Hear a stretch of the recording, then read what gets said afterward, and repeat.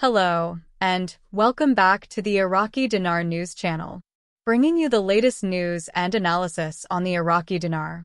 Today's top story: the Iraqi dinar is under pressure as the US dollar surges in the Baghdad and Erbil markets, raising questions about whether this could be a time for investment. A new low for the dinar. The Iraqi dinar has recently experienced a significant downturn. In Baghdad, the dollar opened at 149,400 IQD per 100 US dollars, a drop of 150 dinars from the previous day.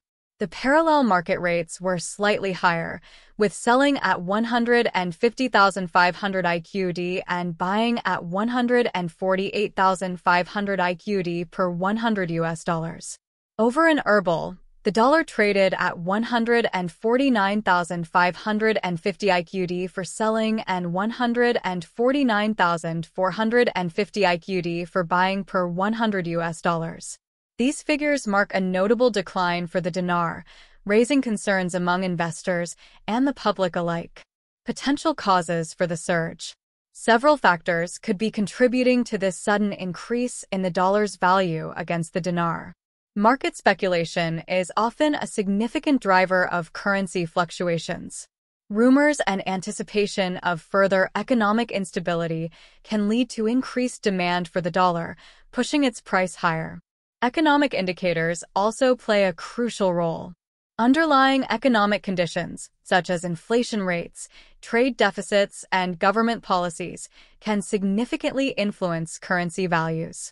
The current economic climate in Iraq, coupled with global economic trends, could be contributing to the dinar's depreciation. Moreover, global factors cannot be ignored. Geopolitical events and trends in the international financial markets often have a ripple effect, impacting local currencies. As the US dollar strengthens globally, it exerts additional pressure on the dinar. Impact on the Iraqi economy. The weakening of the Iraqi dinar has several implications for the country's economy. One immediate concern is inflation. A weaker dinar means that imported goods become more expensive, potentially leading to higher inflation rates. This, in turn, can impact the cost of living for Iraqi citizens, making everyday goods and services more costly. Furthermore, a depreciating dinar can make servicing foreign debt more expensive.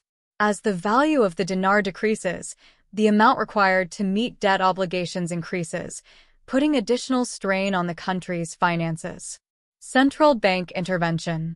The Iraqi central bank is likely keeping a close eye on these developments. In the past, the bank has used various measures to stabilize the dinar, including currency auctions and foreign exchange sales. However, the effectiveness of these measures depends on various factors, including the scale of intervention and the underlying economic conditions. Looking ahead, is it time to invest?